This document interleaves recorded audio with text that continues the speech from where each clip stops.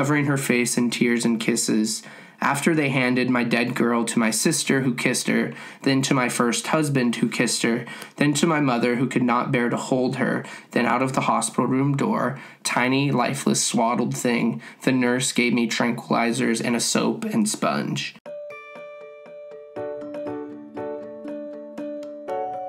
Yeah, I think it's definitely a project that people enjoy because, like, the authenticity factor. Yeah. And that's, that's something I was really...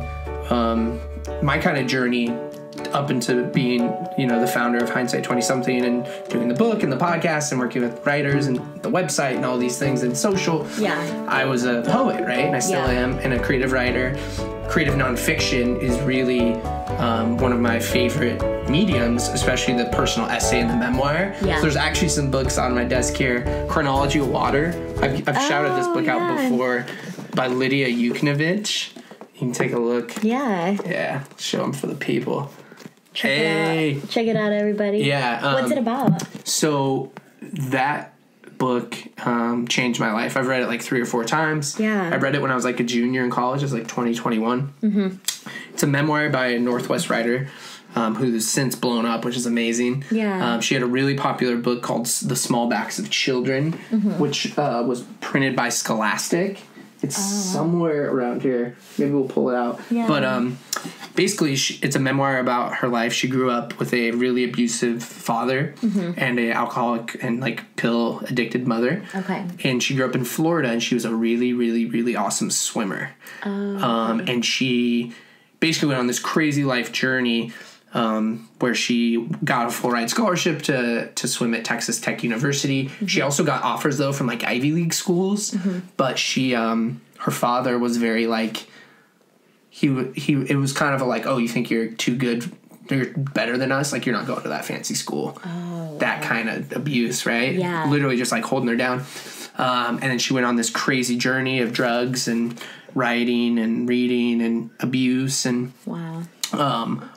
When she started actually writing, though, like this book, like what happened was she actually had a stillborn baby.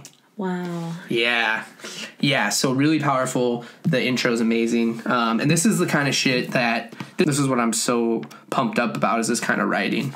And this is definitely, these kind of really influenced me to be the writer I am and expect the kind of writing and want to create the kind of writing and honesty. Yeah.